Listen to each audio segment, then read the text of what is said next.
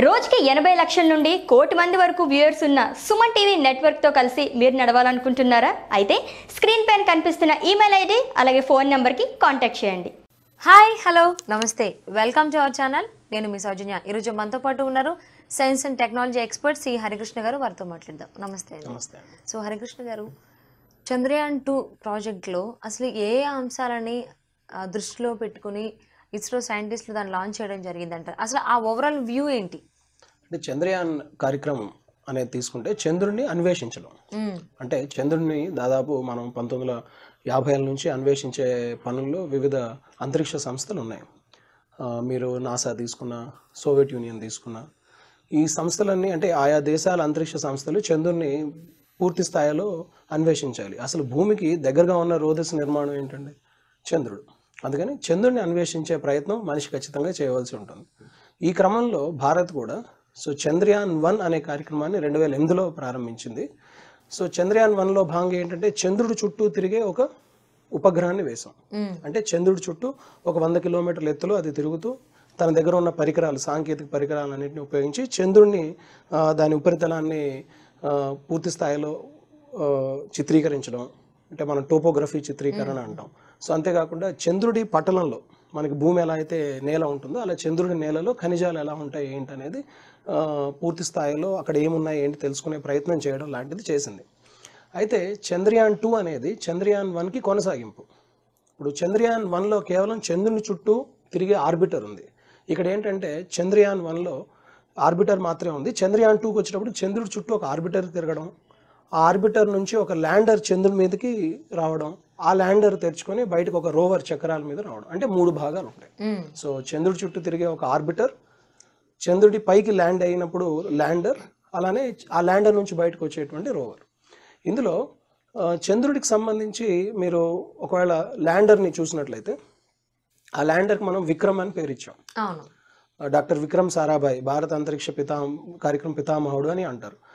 ఆయన పేరు మీద విక్రమ్ అని మనం పేరు పెట్టాం. అలానే ఈ చంద్రుడి మీద నడిచేటువంటి 6 చక్రాలు కలిగినటువంటి రోవర్ను ప్రజ్ఞాన్ అని పేరు ఇచ్చాం. ఈ 3 భాగాలు కలిపితే చంద్రయాన్ 2.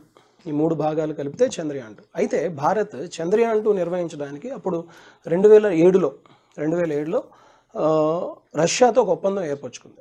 రాస్ కాస్మాస్ అని ఒక రష్యన్ స్పేస్ ఏజెన్సీతో ఒప్పందం. ఆ ఒప్పందంలో భాగంగా ఏంటంటే చంద్రయాన్ 2లో మనకు మెయిన్గా ఆర్బిటర్ ఉంది. ఈ ఆర్బిటర్ మనం అభివృద్ధి చేసుకుంటాం. తర్వాత ఆర్బిటర్ని కిందకి తీసుకెళ్లే ల్యాండర్ని రష్యా ఇస్తుంది. ఆ ల్యాండర్ నుంచి బయటకు వచ్చేటువంటి రోవర్ని మళ్ళీ భారతే అభివృద్ధి చేసుకుంటుంది.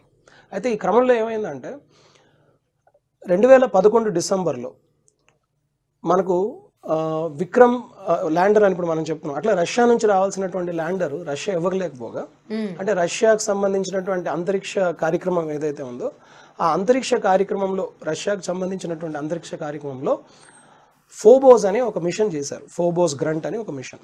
ఆ మిషన్లో భాగంగా జరిగిన పని ఏంటంటే అక్కడ అది ఫెయిల్ అయింది 2011లో డిసెంబర్లో. ఇక రష్యా ఇవ్వలేని పరిస్థితి. ఈ క్రమంలో భారత్ తన ల్యాండర్ని తానే అభివృద్ధి చేసుకోవాలనేటువంటి ఒక సంకల్పంతో ముందుకు వచ్చింది. దాంతో ఇది పూర్తి దేశీయ కార్యక్రమం అని చెప్పొచ్చు. చంద్రయాన్ 2 అనేది పూర్తి దేశీయ, ఈ 3 భాగాలు ఉన్నటువంటిది దేశీయ కార్యక్రమం అని చెప్పొచ్చు. హరికృష్ణ గారు, చంద్రయాన్ 2 ప్రాజెక్ట్లో మనకి మీరు చెప్పారు ఆర్బిటర్ ఉంది, అలాగే Vikram lander and Pragyan rover. Vikram lander మనకి ల్యాండింగ్ చేసే ఆ టైంలో మనకు కొంచెం టెక్నికల్ ఇష్యూస్ వల్ల అది జరగలేదు. అంటే ఇక్కడ గ్రౌండ్ స్టేషన్ నుంచి ఏది సంకేతాలు పంపిస్తారో అవి దానికి చేరకపోవడం వల్ల అదేం చేయలేకపోయింది. దాని లైఫ్ స్పాన్ వచ్చేసి 14 days అని చెప్పారు ఇస్రో వాళ్ళు కూడా. ఫైనల్లీ విక్రమ్ ల్యాండర్ అనేది మనం సక్సెస్ అనుకోవాలా, లేదంటే ఫెయిల్ అనుకోవాలా? అంటే కార్యక్రమం మొత్తం మనం తీసుకున్నట్టయితే చంద్రుని అన్వేషణలో చంద్రుడి చుట్టూ తిరుగుతున్నటువంటి ఆర్బిటరే ప్రధానం. ఓకే. మొత్తం మనం చేయాల్సిన మనకున్నటువంటి లక్ష్యాలన్నింటిలో కనుక మీరు తీసుకున్నట్టే 90% 90 to 95% సమ్వేర్ అరౌండ్ ఆర్బిటరే నిర్వహిస్తుంది. ప్లస్ చంద్రుడి నుంచి విడిపోయి చంద్రుడి మీదకి చేరినటువంటి విక్రమ్ ల్యాండర్ యొక్క జీవితకాలం ఆ 14 days. దాని నుంచి బయటకు వచ్చిన రోవర్ కూడా అంతే ఉంటుంది. అయితే ఒకవేళ చంద్రుని మొత్తం అన్వేషణలో చంద్రయాన్ 2లో ఆర్బిటరే ప్రధానం.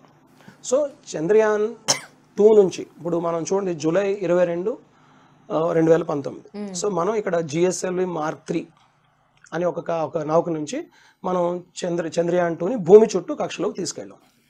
అయితే అక్కడి నుంచి తర్వాత మళ్ళీ చంద్రుడి మార్గం వైపు వెళ్ళి చంద్రుడి కక్షలోకి ఇది దాదాపు మళ్ళీ 20 ఆగస్టు 2019 చంద్రుడి కక్షలోకి వచ్చింది. అయితే మీరు గమనించాల్సినటువంటి విషయం ఏంటంటే విక్రమ్ ల్యాండర్ ఫెయిల్ అయింది, విక్రమ్ ల్యాండర్ ల్యాండ్ అవ్వలేదు అనే మాట మనకు వస్తుంది. జనరల్గా చంద్రుడి చుట్టూ జరిగినటువంటి కార్యక్రమాలు కనుక 1958 నుంచి ఇప్పటి వరకు తీసుకుంటే మొత్తం 109 కార్యక్రమాలు జరిగాయి. సో చంద్రుడు వివిధ దేశాలన్నీ చేపట్టింది. అందులో 61 మాత్రమే మామూలుగా సక్సెస్ అయ్యాయి. సేమ్ అదే విధంగా ఇప్పుడు మనం చేసాం చూడండి, చంద్రుడి మీదకి ల్యాండ్ చేయడం అని.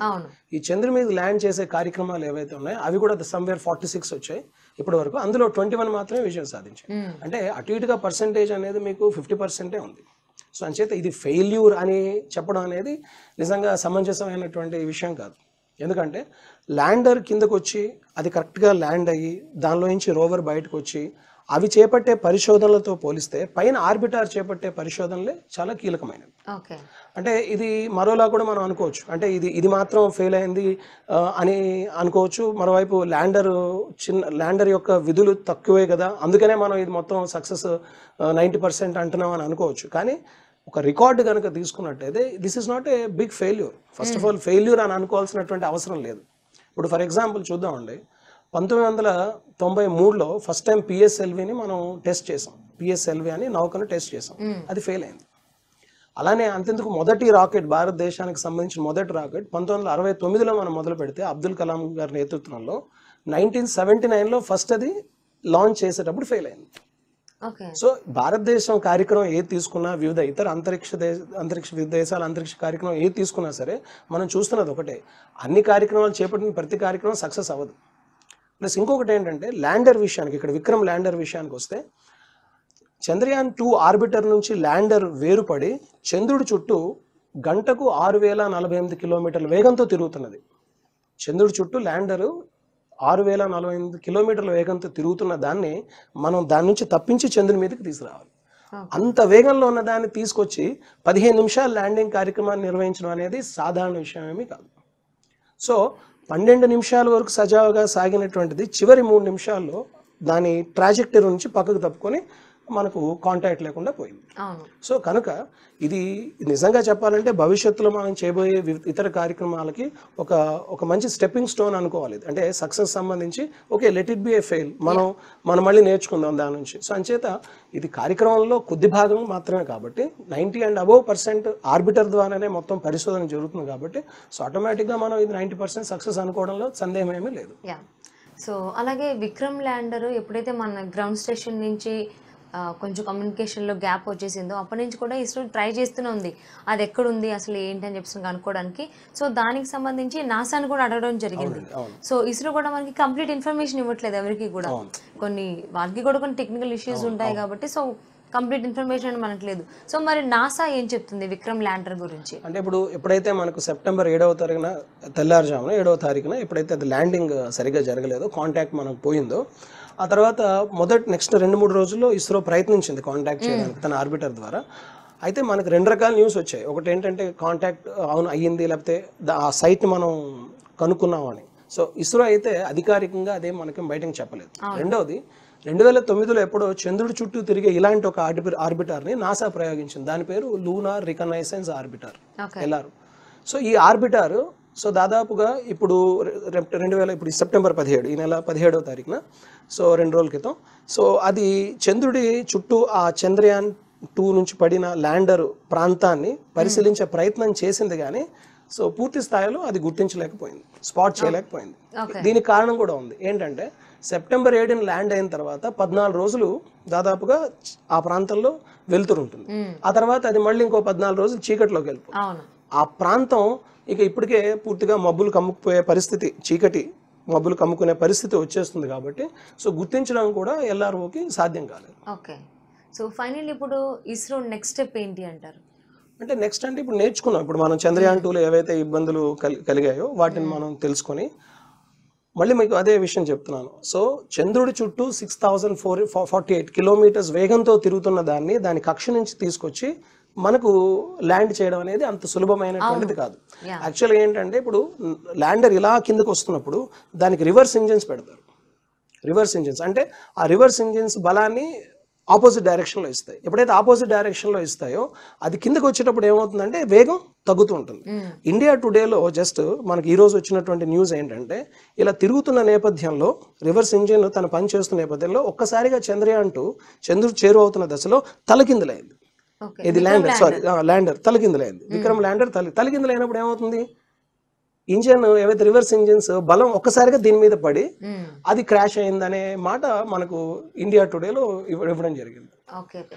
అంటే ఫైనల్లీ ఇప్పుడు విక్రమ్ ల్యాండర్ అనేది క్రాష్ అయిపోయింది అంటారు అసలు, లేదంటే అసలు పని చేయకుండా ఉండిపోయింది అనుకోవాలా? అది చక్కగా కాళ్ళ మీద ల్యాండ్ అయ్యి సో దానిలోని పరికరాలు మనకు ఆర్బిటర్తో కానీ మన బెంగళూరు దగ్గర ఉన్నటువంటి ఇండియన్ డీప్ స్పేస్ నెట్వర్క్ అని ఒక భారీ యాంటీనాల సముదాయం ఉంది బెంగళూరు దగ్గరలో బైలాలు అనే గ్రామం సమీపాన.